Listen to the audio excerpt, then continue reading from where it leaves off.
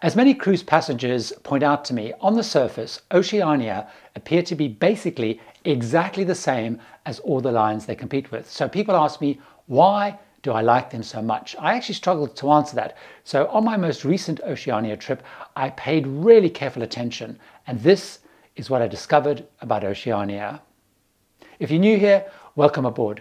I'm Gary Bembridge, and it's my goal to make it easy and fun to discover, plan, and enjoy unforgettable cruise vacations. So let's go explore Oceania Cruises. Who exactly do Oceania compete with? Well, they're in the smaller ship category and what I think of as a luxury area. So this category falls in pricing at least between the larger ship premium lines, so things like Holland America, Princess, Celebrity, Virgin, Cunard, and then on the other side, ultra luxury, all suite lines like Seabourn, Silversea, Regent 7 Cruises.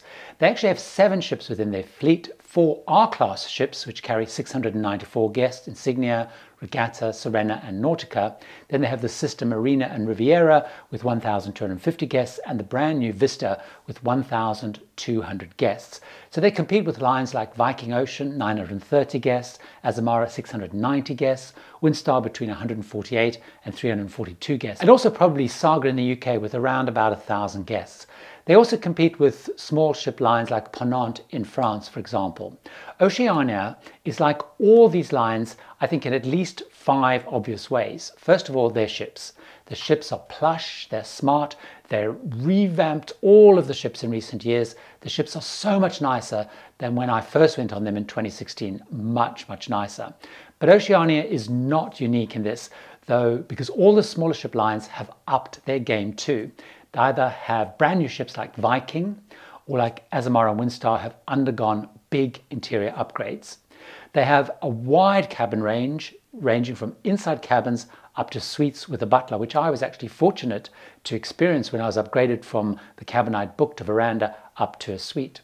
Secondly, their fares. In my experience, they're broadly the same as the other small ship lines. On average, as mentioned, smaller ship fares are higher than the bigger premium ships like Celebrity, Holland America, of course, as you would expect being a smaller ship. Oceania fares actually fall within the middle of the smaller ship pricing, with Viking and Windstar usually higher. Viking because it's got more inclusions in the fare, and Windstar as it carries much fewer guests. Oceania has what they call O-Life fares, so you can choose from 3 added inclusion options: a package of excursions, a standard drinks package, or onboard credit.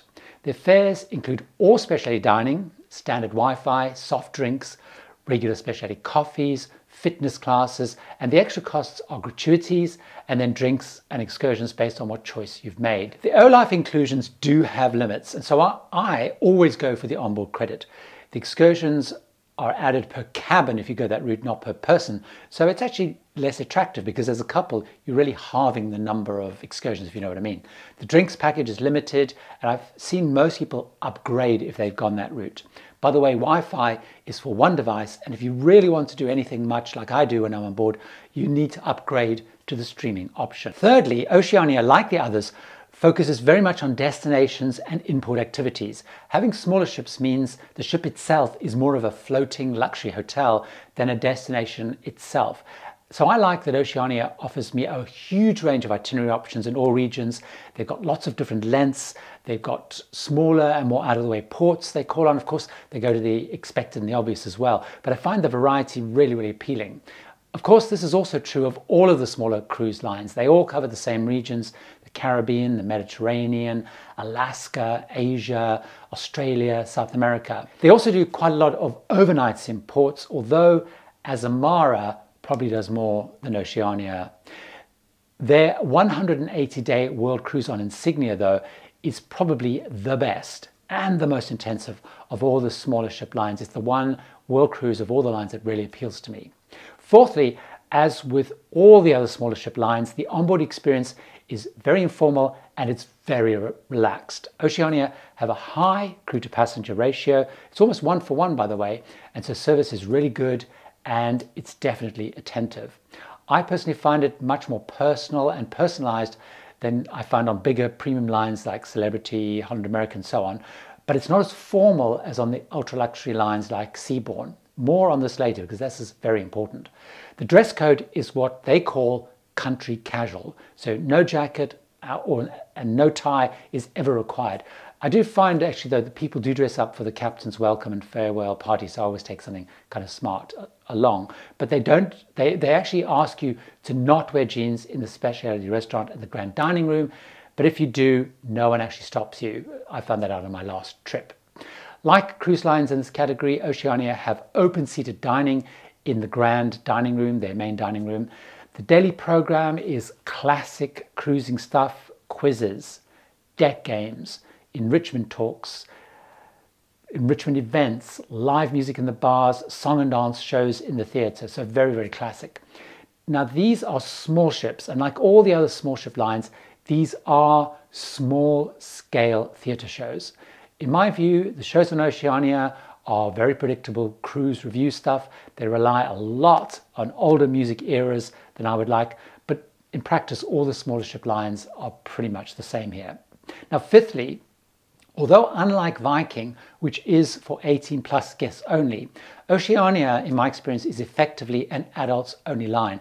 I have never been on board with kids or teens. There are no kids clubs, there's no kids facilities, there's no family cabins on Oceania, there's no family excursions, although they do put a little stuff on, I believe, in Alaska. Like most small ship lines, Oceania attract adults mostly, and mostly couples over the age of 50. Whenever I'm on Oceania, I find fellow travelers to be really interesting. They're well-traveled, they're active because like me, they're looking new destinations, they're looking for new ports, and they want a smaller, like I do, and more intimate way to get to them. So while Oceania does all these things well, as you can see, all the smaller lines also do them pretty well. So is there anything within there that is different? Well, there are a couple of things. They focus even harder on enrichment. All of those small lines have speaker programs, but with Oceania, I think they go further with three really key things. They have the artist loft on the bigger, newer ships where an artist in residence runs crafting and artwork classes, which are really interesting. They have a large culinary center, which runs almost daily cooking classes on the three bigger ships. And on Vista, the culinary center now has its own dining room, which is pretty interesting. There are also large libraries on all of their ships, even the smaller ships. It's not as big as you're going to find on, say, Cunard ships, but it's probably one of the biggest libraries that I've seen on other ships, particularly for its size. However, while these do not really make the Oceania cruise experience that unique, I guess, is there anything beyond that that Oceania does that is truly, truly unique? It's time to talk about food. I'm often asked if Oceania live up to their advertising claim of providing the finest cuisine at sea. It's a slogan, by the way, that they've even trademarked. So do they? Because you could argue that most cruise lines, especially on the more premium side, have upped their food. On recent trips, I've commented how even lines like Holland America, Celebrity, and so on now have really good high quality food. It seems to me that every single line these days, no matter what category it's in, has a partnership with some well-known celebrity chef, or they've created a culinary council to help them improve food. Oceania is no exception. Their partnership is with a chef called Jacques Pepin. He's worked for 2 French presidents, and I believe he's a really big deal in the United States restaurant world. There are a few things when it comes to food that I do think are different on Oceania. All dining is included within the fares. The grand dining room, the terrace, cafe, buffet, which by the way, in my view, is probably one of the best buffet restaurants of any line I've been on, no matter what category. Also included is the informal dining and Waves Grill. They serve things like hamburgers and stuff like that. But also all specialty dining venues are included in the fare. This for me is a big, big factor. On the smaller ships, there are only 2 specialty restaurants. You've got Polo Grill, which is the steakhouse, and Toscana, which is Italian. But on the bigger ships, when I go on those, I have a huge choice. I've got Red Ginger, really remarkable Asian fusion, Jacques, which is the French bistro.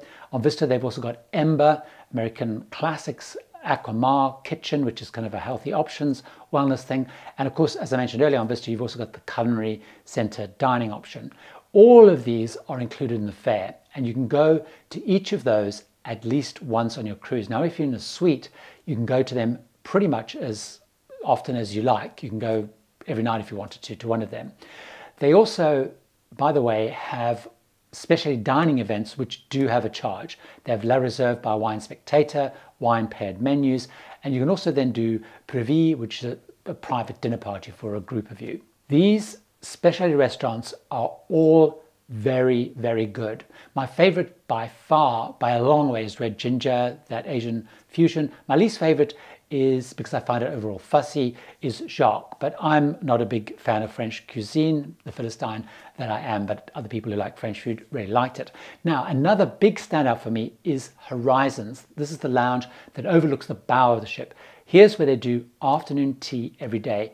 It is amazing. It is absolutely one of the best afternoon teas at sea, in my view. Do Oceania have the finest cuisine at sea? I don't know if they have the finest, but they certainly have some of the best cuisine at sea. I found that they consistently, in my view anyway, pip some of the ultra luxury lines in many, many occasions in many restaurants. So what makes them interesting is, in terms of value, the amount that I paid to go on Oceania versus an ultra luxury line, I think gives you much better value when it comes to food.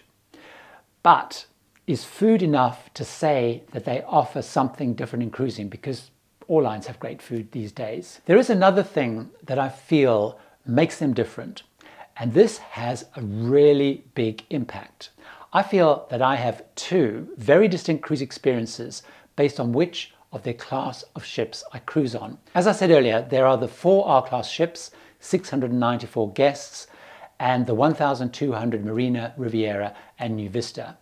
They are, in my view, very different experiences. And I spoke to many other people on my most recent trip who'd been on both, and they agreed with me on this. And it's really important, because on the smaller ships, like Insignia, I have a very intimate experience. Of course, there's fewer choices of venues, there's a tiny casino, there's only the 2 specialty restaurants.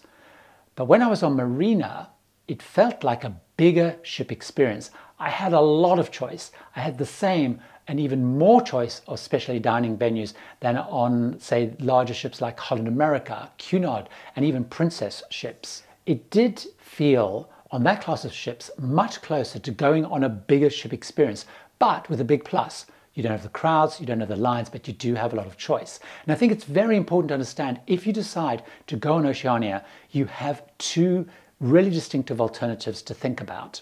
Do you want the very small ship with much more limited experience, or do you want a closer to a big ship experience but with the perks of not having the crowds and the lines? I went with my partner on Insignia, and he was much, much less keen on it because he felt there was too little choice. He wanted bigger production shows. He wanted a larger casino. I, on the other hand, loved it. I liked the smaller, more intimate experience, fewer guests. I got to know them much better, and I was less fussed by not having as much choice. But the bigger Marina, Riviera, and Vista are much more suited to the way that my partner likes to cruise, more choice, slightly bigger ship experience.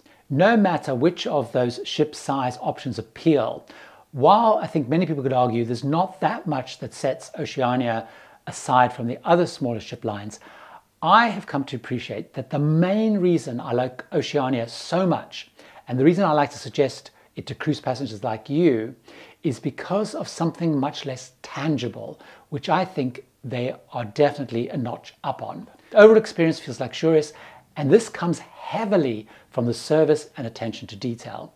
The crew quickly learn my name, they quickly learn my likes. It is ultra luxury cruise line like service, but for a much lower price than ultra luxury cruise lines.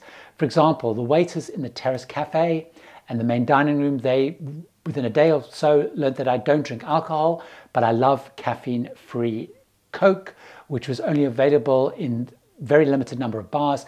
They would always ask when I sat down if I wanted one, so they could make sure they could go and find one for me. The internet cafe guy knew I was on board doing lots of stuff, trying to upload videos and things, and he would keep checking in when I passed if the streaming service was working as I needed. Oceania have an almost 1-to-1 passenger ratio. They claim to recruit the stateroom stewards from the world's finest 5-star hotels, and that the butlers have been trained by the Guild of Professional English Butlers. Now, I don't know if any of that is all true, but while the hardware aspects of Oceania are like the other smaller cruise lines, it's the food and that softer side that I think really sets them apart. So if you're looking for a small ship experience, but you don't want to go the whole way of going very, very small with the limited choices that comes with that, you've got a good transition by going on Marina, Vista or Riviera.